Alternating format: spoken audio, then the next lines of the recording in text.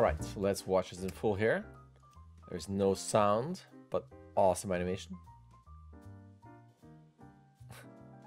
Love that he then runs in an arc.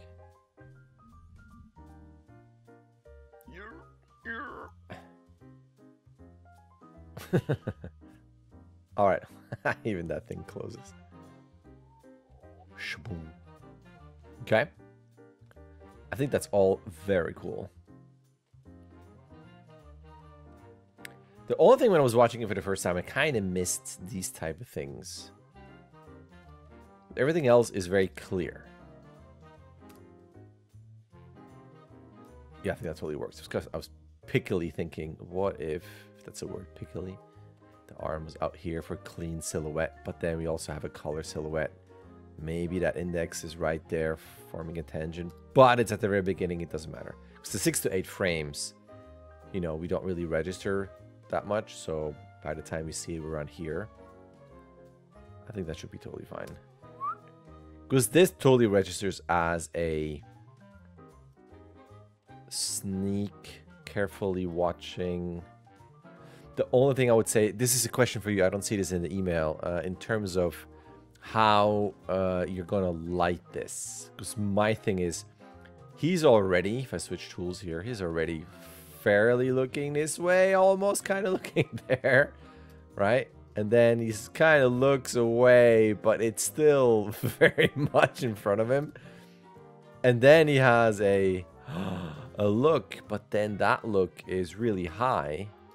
And then he realizes that. Now, this might be also super picky, but that's my only question then. Are you going to have something where, let's imagine this is illuminating stuff. But even then, that illumination, you know, will go maybe this far. It needs to be something where, if you're going to light this, again, this is extremely subjective, but I might as well think out loud here and tell you what I'm thinking.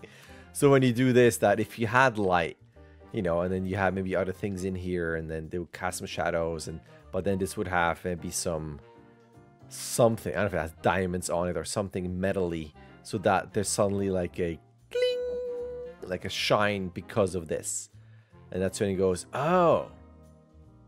But then the thing is, I'm looking at this. He's looking around. Clearly, he should be seeing this. Then he has that reaction. Oh. And I'm so invested in him looking and expecting something along these lines, right? Around here, something here. That now he goes, oh. And by the time I'm going, why did he stop? Always looking down. Click. And this fell. Like, what? And then I'm seeing this. So this might also just be old man JD not understanding things, which in a way it's great. It's a great audience. If I don't get it, then, and you make it clear, then it's clear for everybody. Just imagine I'm the worst audience. I would still probably bring this arm out a little bit so we're not too close for tangents or just kind of negative space there. Even here, even that's not too bad. It doesn't have to be always super clean in front of it, because now you're kind of avoiding the twinny aspect. But I think it could be cool if you would do like a moment of pause instead of and keep walking. It's almost like oh, a little bit of pause and then a step, but then you would have something bigger. Maybe this platform is bigger, or it breaks, like something that we really understand. Oh, because right now that's the only kind of visual thing that we have in terms of something happened. So I would just make that event bigger. And then he realizes, like, I mean, worst case scenario, I know this is a cool surprise. Worst case, you start having little crumbs and dust and stuff coming down, which could fall down on this and start some sick little sparks. And he goes, what? But that's totally optional. My main thing would be, I think I would give this a moment of, oh. And even if it's like 5 frames, oh, step, and make that a bigger deal. Then, and then here, I would do the same thing, just a bit bigger. And why not, this is totally subjective, thinking out loud, what if he's doing this, and then as he's looking back, he goes, oh, before this all happened so quickly, you have a moment of where either this platform goes down again a bit lower, like almost down to here. So you will go this much lower. Or, where is the here? Okay, so we have this and this. So what if now suddenly this platform goes lower? You know what I mean? Where we're... Can't see it, but, you know, like it dips down that much. The whole platform, and you go, uh-oh, now something bigger is about to happen. And then it falls. And then he does this. I do love all of this. Like, animation-wise, I'm not really worried about anything. You might bring this down lower again for cleaner silhouette. And I love this. I love that the speed is here in an arc. But you might reduce the amount of legs here. I think this is cool scramble-wise. But then he's trying to get there really fast. And I think that's, to me personally, subjectively, too many legs. I would just go into like a... maybe one or two. And maybe here, let's see. Here, and then bring him back here-ish. Personally, I would take the amount here out and here. There could be one more. Then he has this. That's cool. I love all of this here. Like the bounciness and the looks, the thought process. Great. Huh? Okay. Okay, let me test this. Ah, that works.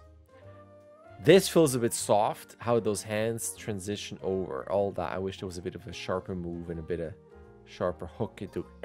This is something that feels a bit soft there. And then I would almost go... maybe here, less up in the shoulders. So that on here you have more. You have just more range to go. For me, this is the same as this in terms of this area. So a bit more contrast. Then he has that. That's cool. I love that as a surprise. I think that's great. Boom. These fall nice and heavy. There are gold bars. His impact here. You could have his eyeballs still here. And then stretch and then slap back in his face. And then as he falls here, you might have... You're starting to, but I think here we can have them a bit higher. Really cross-eye rolling back in his head. He almost seems... I still register like the full normal face until the end. Timing's great of the torch as well. Let's see. Oh, that's cool. The fingers are great. The details. Again, for here, just being picky. Little tangent there, you might as well bring that out a bit. So it's not just this, like you have a tangent right there too. So it could be that lower, you know, it could be maybe it lowers to here and then here. So we have the elbow right there, and then this is clean. This, I mean, there is fire. I know I'm getting in. This is like the pickiest review ever, but he has fire here, and then the fire would stay up straight. And then it's kind of behind him. Was it start burning his hand, maybe? Hold on, let me just think about something.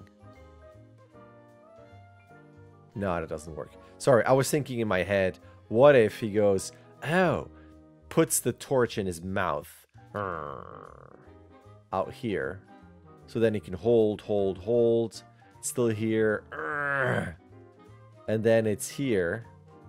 But then he goes, oh, then it would fall. And then he would have to quickly grab it. I think that adds too much of a new thing in a story point. Because then, you know, it would land in here. That would be kind of stupid. And then you don't have that. Nah, forget about it. That's just a weird, picky thing. Or maybe you come up with a good idea, something. Or maybe just we still have it visible here. And it would have a nice lighting. But that's mostly that. And again, if I'm picky, it's almost like I wish the knees were... like this was just a bit further back. That's what is this leg? You know, where we are freeing the hands in terms of the look. Again, this is a bit close here. But then would he be too far away? I mean, it would have a nice forward lean. And then when he does this, it's maybe so strong that then he is up on one leg. And then plops down with the other leg to then land in this. So we're not so IK legs now, and now they're stuck. See how they're stuck throughout the whole thing? Except that little foot roll. And even this has a bit of a tangent. So even if you leave them here, maybe that foot could be further out here. I know this is like the picky slash tangent review. And even here, it's almost a bummer that it's aligned. So bring one up, bring one lower into this. Anyway, picky stuff, mostly because it's really well animated. And the awesome thing about this is that I remember when you were at the Academy class with me years ago. I mean, you were already good, but it's so great to see how you've progressed. And just how much of an awesome animator you are. I mean, you're already great, but it's getting so much better and better. It's so great to see. Anyway, I'll leave it at that. And yeah, let me know if you have any questions. Thanks. All right. There's an email. You can sign up. You can start whenever you want. You can submit whenever you want. You get 16 submissions. Either way, a like and subscribe would be awesome. All right. Thank you.